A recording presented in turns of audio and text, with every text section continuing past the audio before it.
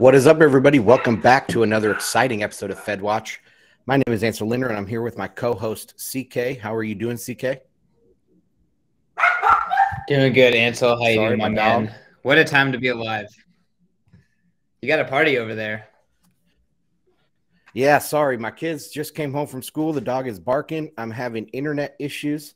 My wife works from home too, so I can't reset the internet right now. And it is kind of crazy madhouse over here. But that's just like it is in the macro space, right? Everything is going crazy around the world. It is a crazy madhouse. That is for sure. That is for sure. So, I mean, we're gonna get to it. Before we do, though, I gotta give a crazy nod. Just announced on Bitcoin Magazine's Twitter account, breaking: El Salvador's president to slam ruling financial elite and media in upcoming Bitcoin Magazine print exclusive. Stay tuned. So, pretty big news. A lot of people really hyped about the most recent issue of the Bitcoin Magazine, the censorship resistant issue, but coming very soon is the next issue with President Bukele slamming financial elite, as announced by Bitcoin Magazine today. So some pretty huge news right before we jumped on. Is he going to name names from the IMF and the WEF and all those players?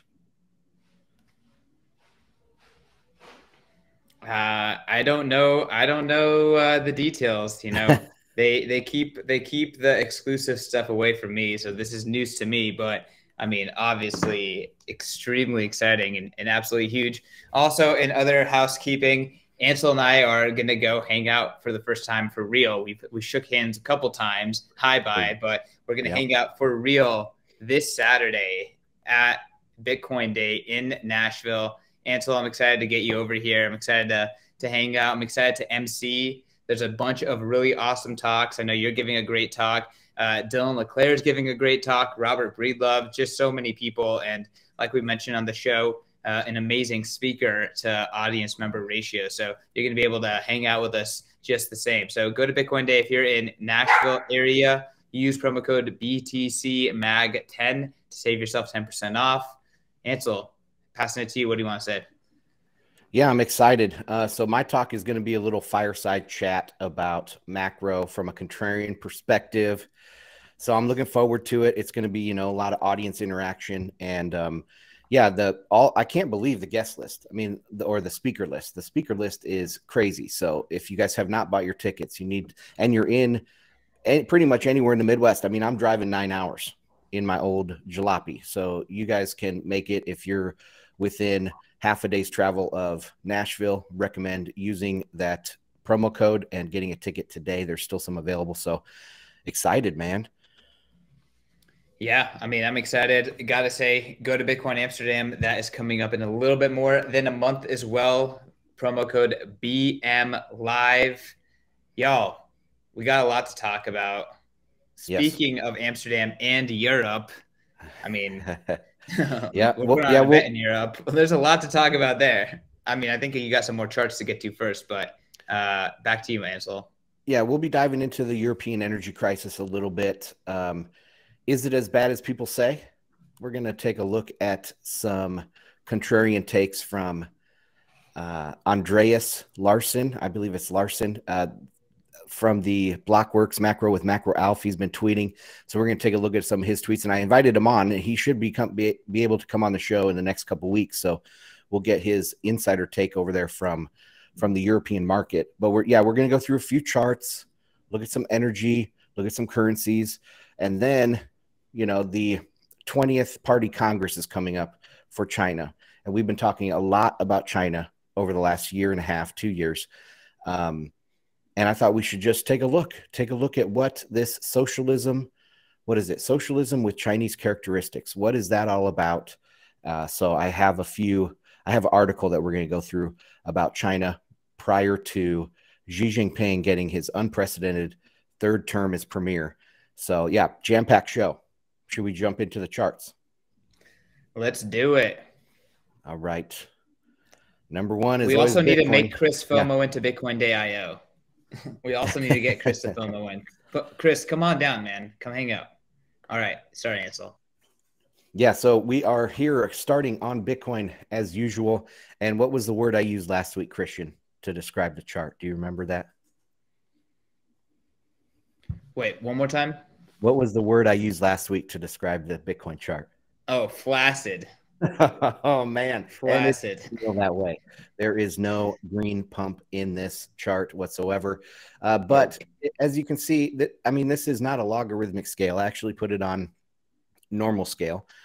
So these dips look that have just happened seem a little bit smaller, but they, it does look like it's kind of flattening out, if you ask me. And there, the Bitcoin news cycle has been somewhat slow over the last few weeks. Macro has really taken off. So we're going to take a look at some of the macro things that could be affecting Bitcoin, or maybe affecting Bitcoin in the next few months that could help Bitcoin turn around. So if you go to the next chart,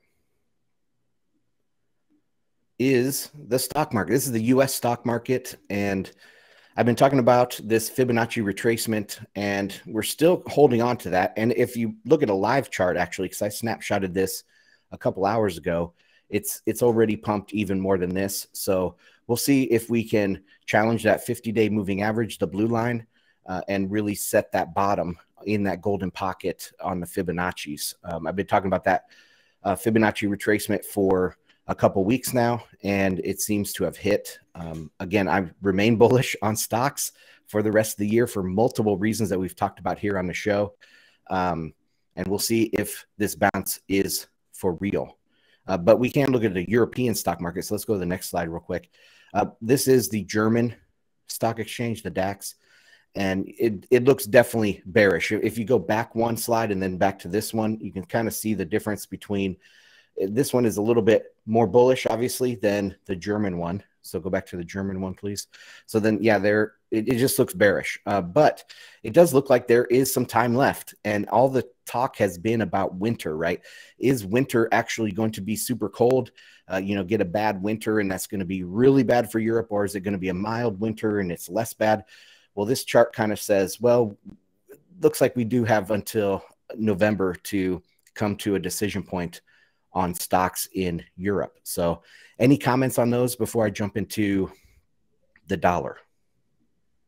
It'll be really interesting to see a scenario where Bitcoin is tanking and US stocks are pumping. But I'm starting to think that as much as we love Bitcoin, in the eyes of many, it is still a speculative store of value and speculative future utility. I think a lot of us, we see the details, we see the growing utility, we are excited about it, but to the eyes of many, stocks, real estate, a lot of these other things, they're just more comfortable with it. And I think, hey, that sucks that Bitcoin isn't there yet, but that's Bitcoin's future. That's the way that Bitcoin will, work with society when there's times of chaos or fear or change. Bitcoin will be that trusted store of value that people find in other assets today.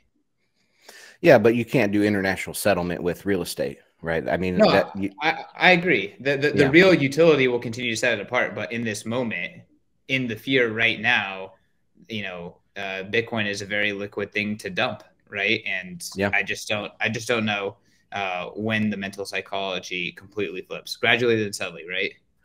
Yeah, I mean, I do see that. Well, from my vantage point, watching the Bitcoin news cycle, because I write my newsletter every Friday. It's actually switching to Monday after 200 issues of the fundamentals report. I'm switching it to Mondays, but it is. I've noticed that the news cycle has slowed down. There doesn't seem to be any like huge amount of supply coming on the market to dump. It is just smaller fish. I can't hold on through this. I'm getting too bearish, and they're dumping a little bit of their stack. So I don't see a huge amount of supply coming on. All I see out there on the horizon, at least, is potential huge demand from people like BlackRock, Fidelity, Vanguard, all of those players. Also, nation states. I mean, not just El Salvador, but Russia now is re-engaging with the idea. They're starting to use other currencies in settlement with China. So it would work if they said, hey, Bitcoin is one of those settlement currencies. So there is all this potential demand out there, and I don't see as much potential supply. But That's just me. A perma bull, I guess you could say.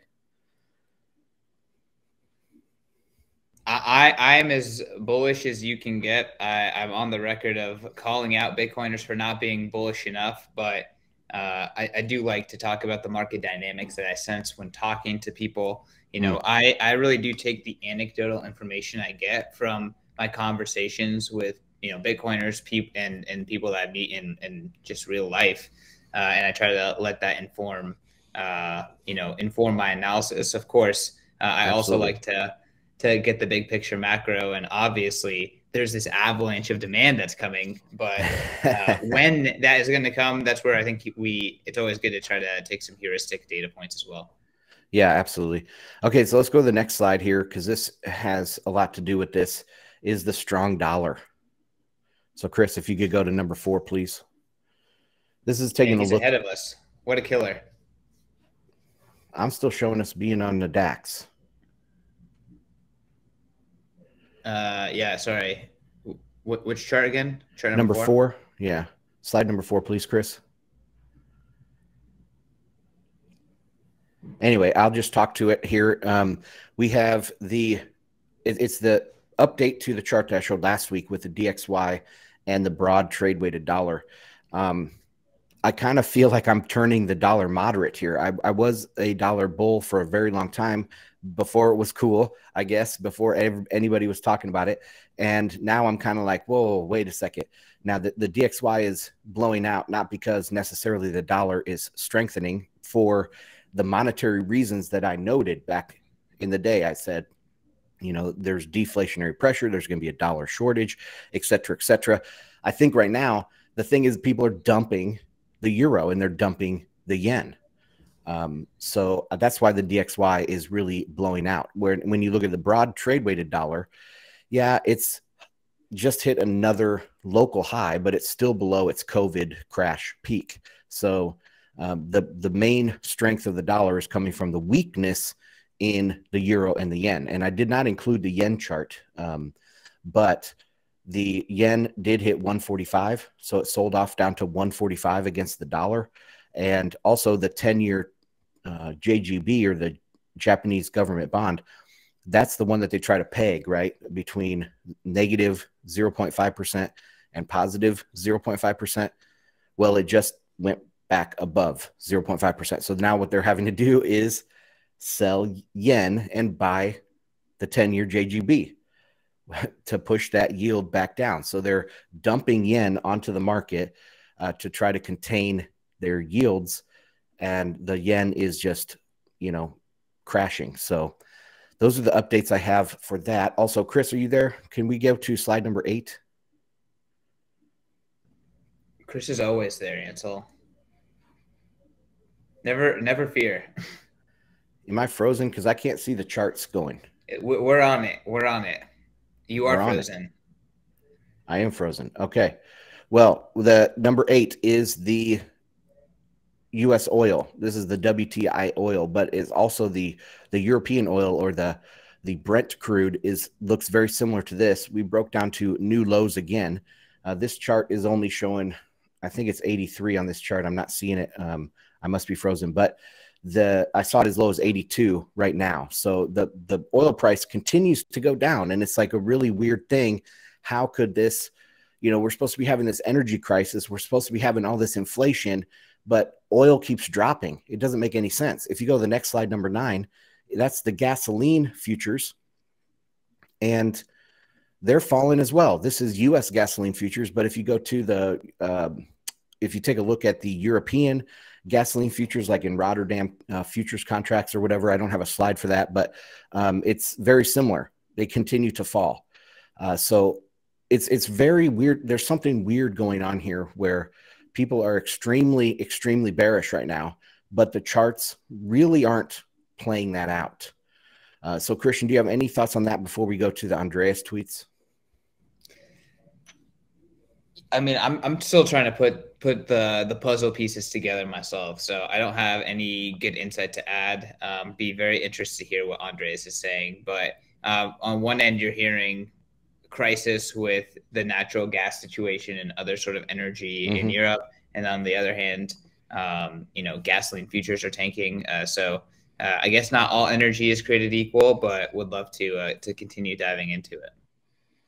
Okay, so if we go to slide number 5, that is the first one from Andres, and he's been pointing out the energy situation for many months, almost a year here. So he says in this tweet, this is slide number 5. For those claiming that I have not been on top of this energy crisis, here is a full-blown warning from October 2021 on what was coming. Now I am fading the energy crisis, but I simply cannot accept being labeled as not having been on top of it early. So he's starting to feel the same way I am feeling about calling a strong dollar. Yeah, calling a strong dollar. But now everybody seems to be more bullish on the dollar than I am. So if you go to the slide number 6, let's get into this thread here. He's had some myths that he was debunking about this energy crisis. So I wanted to go through this. We're on it. Okay. All right. Myth number 1, Russia can't sell the gas to India and China. Or sorry, Russia can just sell the gas to India and China. No, roughly 40 out of 250 billion cubic meters are exported as LNG. But there are no pipelines from the huge fields north of Murmansk to anywhere else than Europe.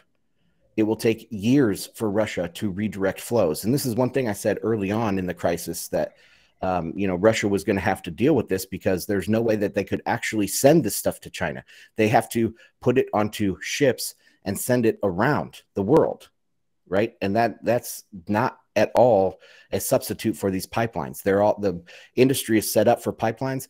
It's not easy for them just to load it onto these big container, the LNG ships, if they can even get some, and send it around to China. So all of this stuff about China buying up the excess or India buying up the excess, that is totally false. That's not happening. Also, I was going to say something else about this chart. Oh, they said that I read elsewhere that to build these pipelines, even if they could build the pipelines and connect the infrastructure, they need these big compressor engines along the pipeline to push, all the liquid natural gas and oil through these pipelines.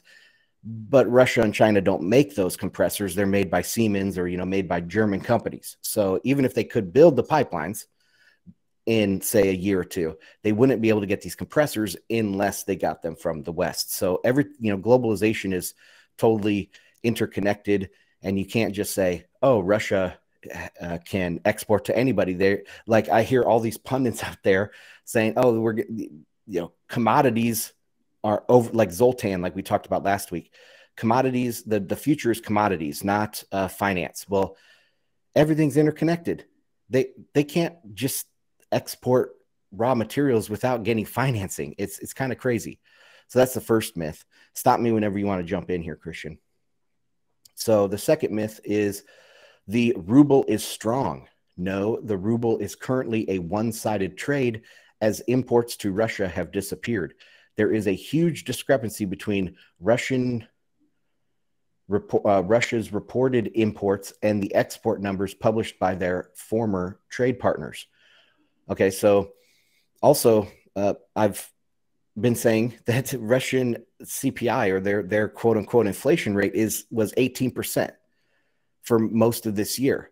Well, where Europe's was 8-9%. Now it's 10% plus or minus, but it's still not as high as Russia's inflation rate. It's just that Russia's used to that kind of high inflation, right? The ruble that you see traded is a very, very tiny market and really doesn't represent the strength of the ruble whatsoever. Okay, next slide. This is myth number 3 here. German gas flows will go to zero.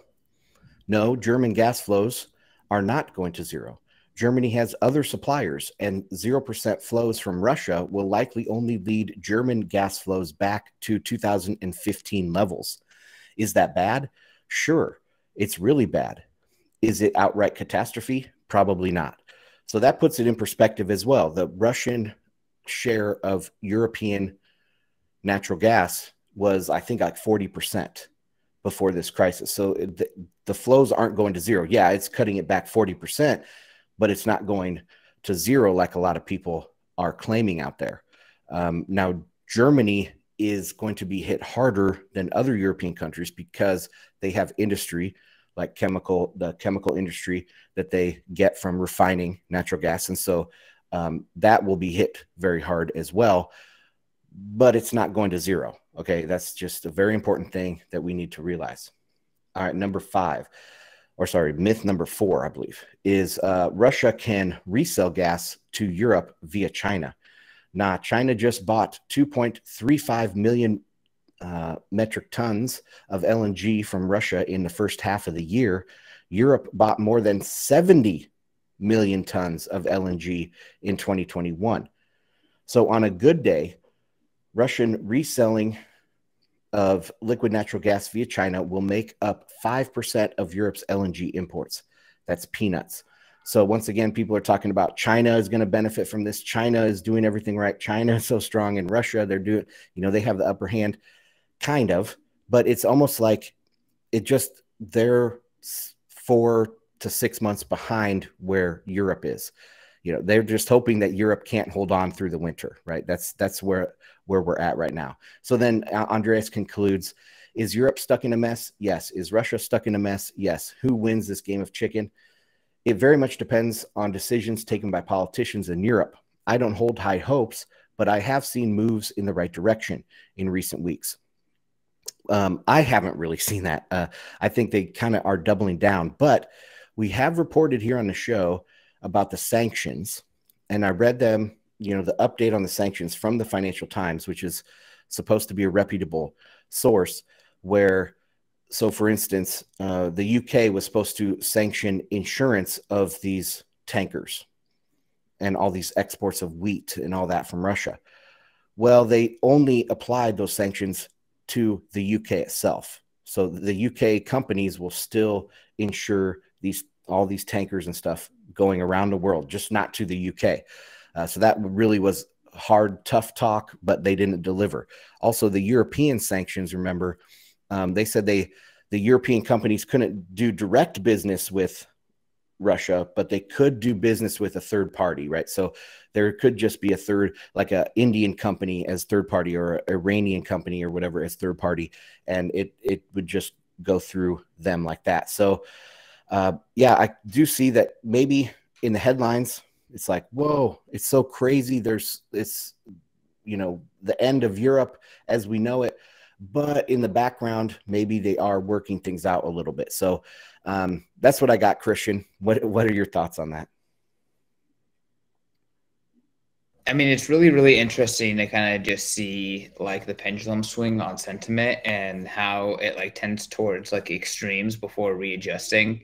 I think that's one of the things we pride ourselves on the show most about, is trying to kind of like get ahead of that. One is like point the listeners in the right direction before that happens, and then also like when we start changing directions, to be honest about it. So these are things that were known about the energy situation as well, like that it would be difficult for Russia to deal with it. It's also very difficult to, like, once you are producing natural gas, it's really hard to stop. So if you're not like selling it, it's hard. And then when you stop, it's really hard to get started. So any of these moves is like they're making decisions out for months and years, right? And that can cost millions and billions for economies in both directions. So it's a very, very tricky situation. And then lastly, him concluding that the solutions will have to be political. And from Europe,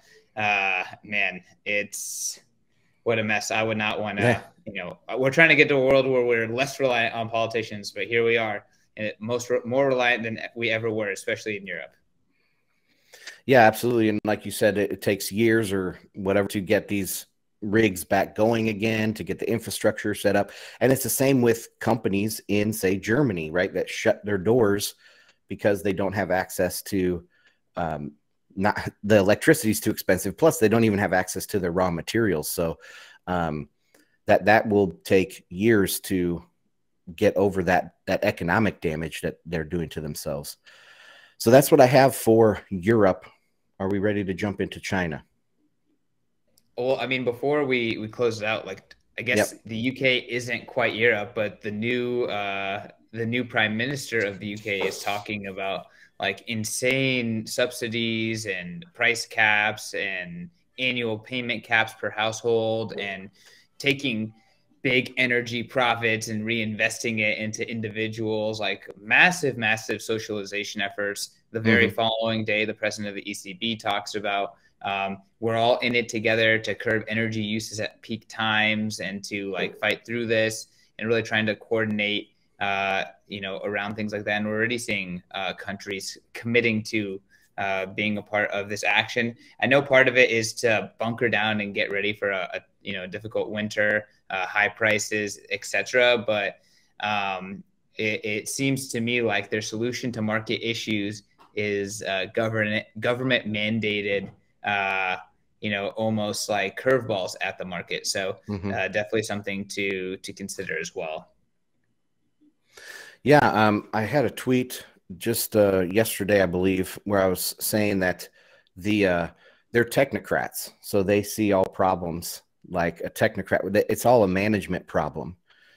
Any problem that their people have and their economy has, it's a challenge to their management ability. If you just read like the WEF, every single like main word in all their sentences is all about management, right? So they are technocrats through and through, Marxist technocrats, but they look at everything as, oh, we can manage this. And we saw this in COVID. I mean, we're seeing the exact same rhetoric with von der Leyen, the president of And the curve, same exact rhetoric. Same exact rhetoric. It's crazy, man. All right, so let's jump into the Marxism stuff from China. We've just talked about the Marxist technocrats in Europe, so now let's go over to China. Everywhere. Marxists everywhere. So if you can go to slide number 10, please. I can't see if we're up because my internet's frozen, but we're up, sir. All right. This is just an article. I read it on my live stream. So I do live streams on Telegram. I've started simulcasting them onto Twitter Spaces. So you guys can make sure you're following me at Ansel Lindner on Twitter, and the Spaces will come up.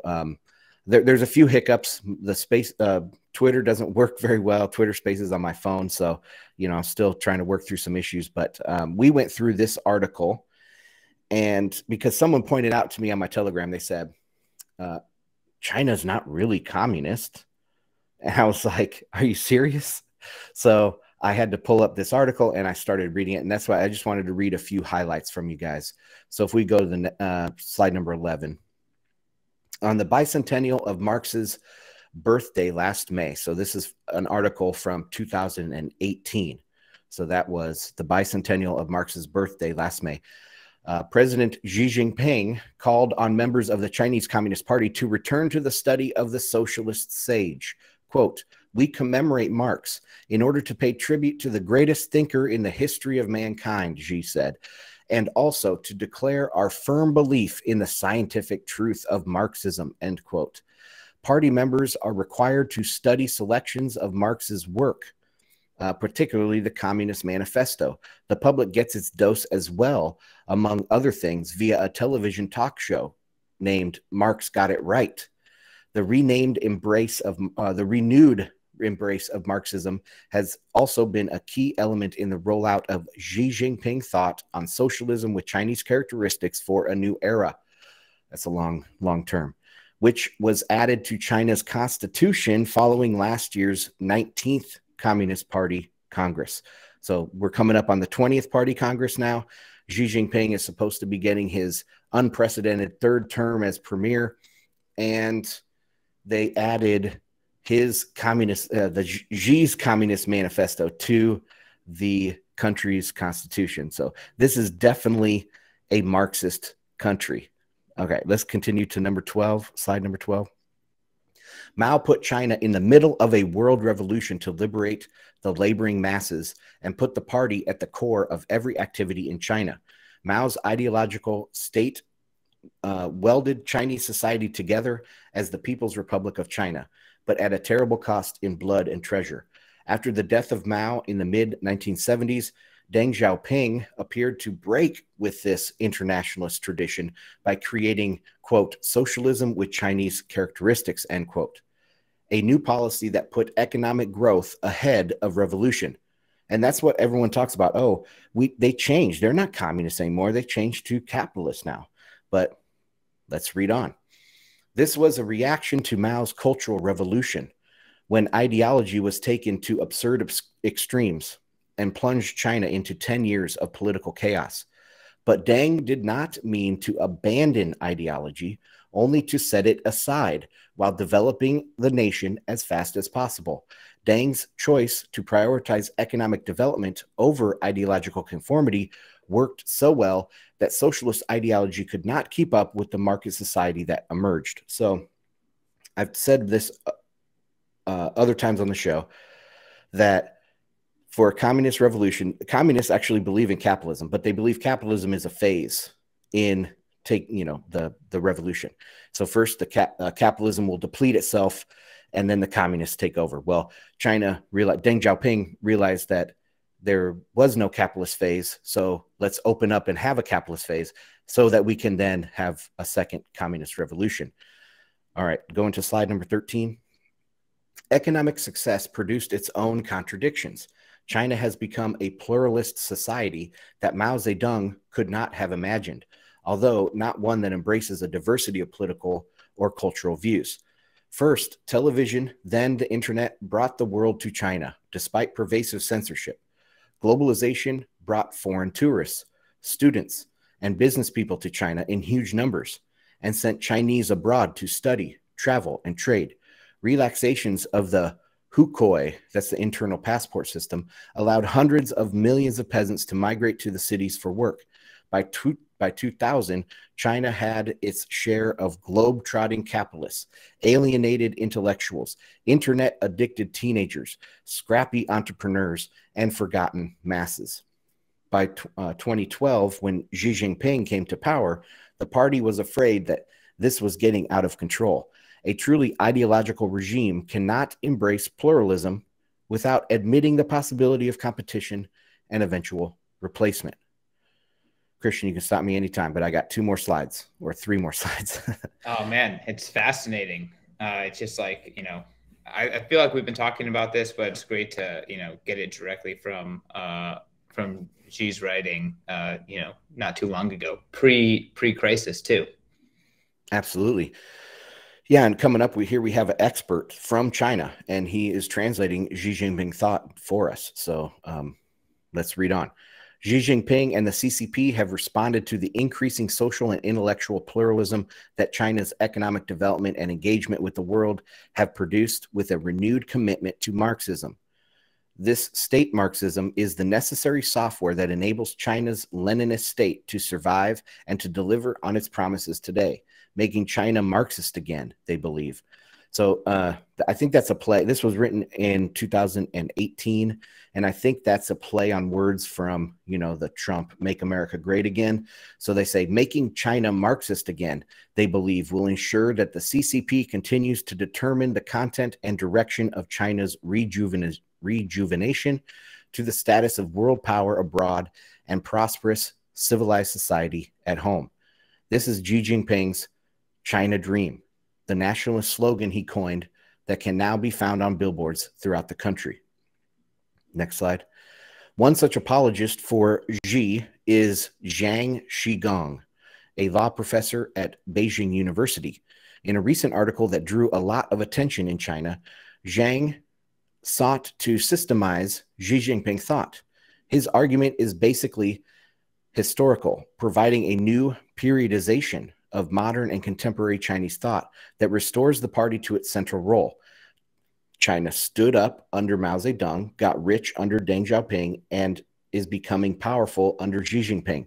This seemingly simple formula, in fact, accomplishes a number of key objectives. First, it refutes the commonly held view that the history of the first 60 years of the People's Republic should be seen as divided between 30 years of failure, Maoism, and 30 years of success, reform and opening, by arguing that Mao restored the sovereignty necessary to China's material progress in a globalized world under Deng. Similarly, Deng's reforms not only are not to be criticized for promoting capitalism, he simply allowed the material base for China's rejuvenation to develop. Zhang's argument thus makes China's modern and contemporary history whole and continuous.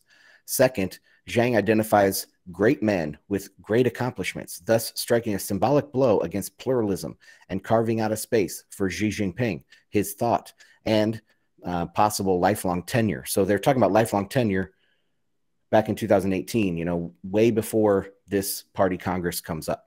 And third, Zhang makes a robust case for the centrality of Marxism after years of tired efforts to salvage it. And then one more paragraph here, guys. Zhang's argument requires a certain ledger domain, and that means like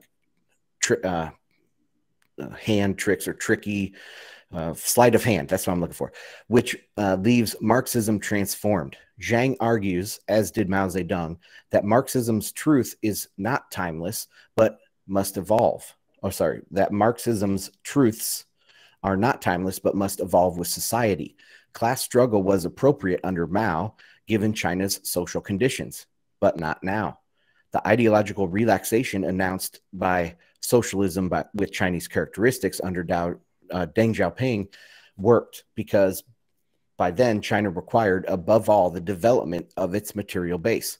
At present, however, China has become a well-off society that provides for the needs of its people, and Marxism requires modification to catch up with the developments of China's economy. Agreeing with New Confucians, okay, I'll just stop there.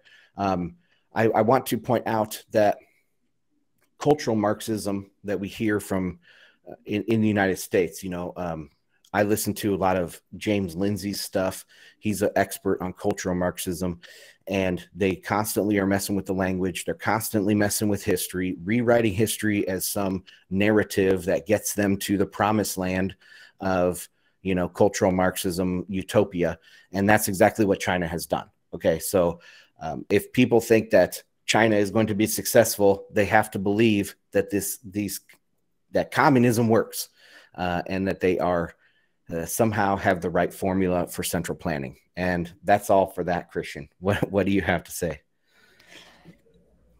I mean, we've been talking about this, which is like China and Chinese government and Chinese officials, they're doing very unprecedented things in terms of that no capitalistic country would do in any way, which is like huge curbs on some of its kind of key and fastest growing industry, both on the consumer side, preventing people from participating in video games and things like that, but also from the organizational side with massive socializations of companies, with the disappearing of key leaders and CEOs and executives, you know, discussed in there as like rogue entrepreneurs. But, you know, ultimately we're kind of almost seeing like this like clawback of communist intentions and communist why am I blanking on the word, but just like behavior and central planning. And it's the opposite of, you know, kind of what made China globally relevant. So now that they're kind of moving away and they're moving back towards what made them globally irrelevant, plunged them into, you know, 10 years of darkness, as they say, you know, it's going to be very interesting to see, you know, how they get to compete in a world that is less globalized and where not everyone is jumping on the communist bandwagon. So we're seeing Europe definitely doing things to slash industry and to socialize and to bring down control. We're seeing that happen in China, but we're definitely seeing free markets trying to reign in elsewhere. And it's just going to be very interesting that maybe it's like Cold War 2.0, but I just don't think that these two economic ideologies can live together. Correct. And that's part of the deglobalization. Perhaps China will be able to survive, or the CCP will be able to survive in a regional hegemony, but they're not going to be this global the days of the global hegemon are now over. The days of a global dollar system, I believe, is over. and that's where I like to tie in Bitcoin. And I probably sound like a broken record saying this, but between these regional multipolar world, there's not going to be a lot of trade because there's not going to be a lot of trust. Zoltan Posnar, we went through his stuff last week, and he said the same thing, that when trust breaks down, the system breaks down, globalization breaks down, trade breaks down. Well, that is where you need hard money, where you need sound money to trade between that, because you don't need trust with Bitcoin. It's a trustless system. You just send it and you receive $1 billion worth of Bitcoin in 10 minutes, right? So that is how Bitcoin, I think that it's a beautiful theory. It is a theory, but it's beautiful that this system is going to break down and Bitcoin is just going to be able to slide into being this reserve, this global reserve. So, yeah, that's all the new stuff I have today.